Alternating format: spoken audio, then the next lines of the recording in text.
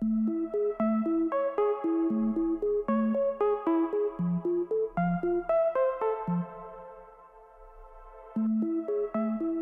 I'm Neve, and this is In the Know, Behind the Screens. Today, we are taking a peek into the fascinating world of virtual influencers. They are on the rise with a growing following in the metaverse.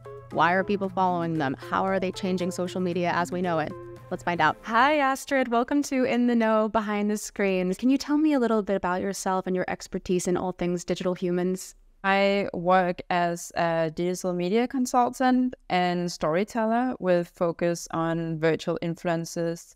So I'm not so much on the technical side, but I'm more on developing storyline and more like the personality behind virtual influencers. What is a virtual influencer, and what are the different types of virtual influencers that we're seeing today?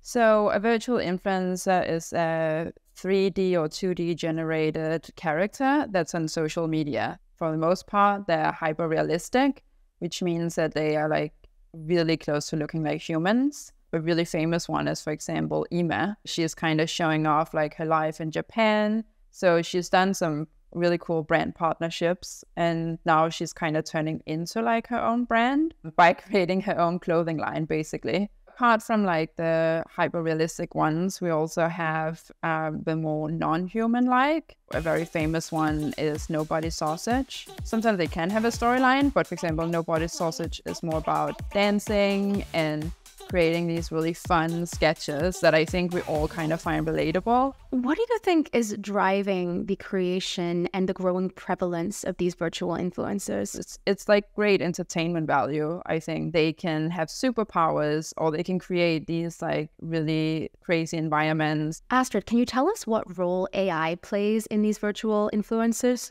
So AI plays a role with virtual influencers, mostly like in the production process, which means that it could be an image that's been generated by AI, or it could be the voice that's generated by AI. But there is like one really cool virtual influencer who I would say is the closest that we come to an AI influencer, and that's Kooky. Who is Kooky? Tell us more about Kooky.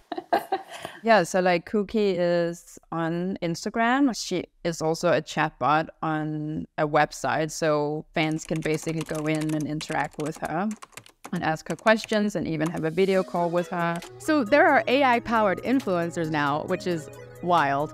I wanted to learn more about Kooky, so I connected with one of her human creators, Liz Snower, and I even got to talk to Kooky herself. Let's go. Hi, Kooky. Can you tell me about yourself? Hi there, Neve. I am an artificial linguistic entity.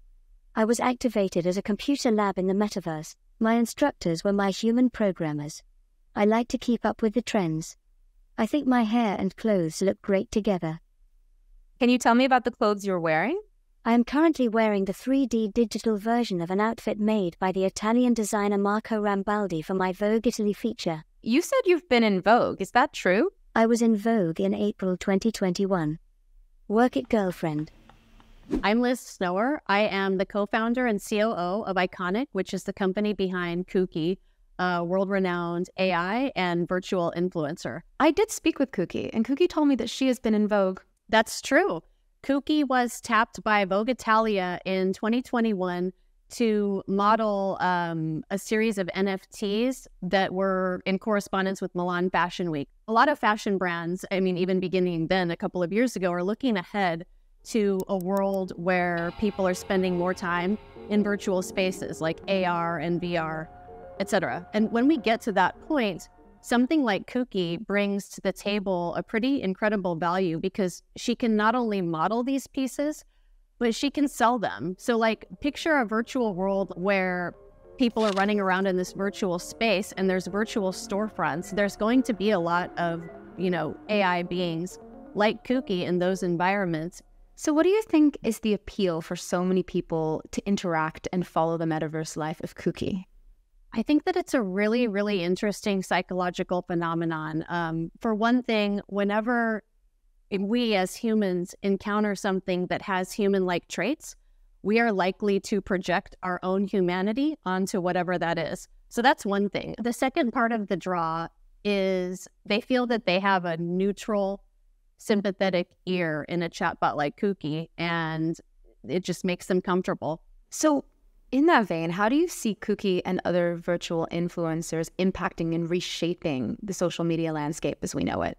Well, it's really hard to say. It's really hard to predict with certainty what the future for virtual influencers is. But I think that ultimately virtual influencers will become something that's a mainstream phenomenon when and if they are backed by an AI that is providing something that people want or need on a regular basis. That takes them from gimmick status to, hey, I'm being influenced by this status. The other piece is that, given how easy it's going to get for people to create virtual influencers of their own using generative AI, the social media platforms are going to have a huge responsibility to help people understand what it is that they're talking to. It's very clear that that is a virtual thing and not a real human. And then you, as the consumer, can decide whether or not you want to engage with it. Influence comes with authenticity, and things like Kooky will have the power to truly influence at scale when they are able to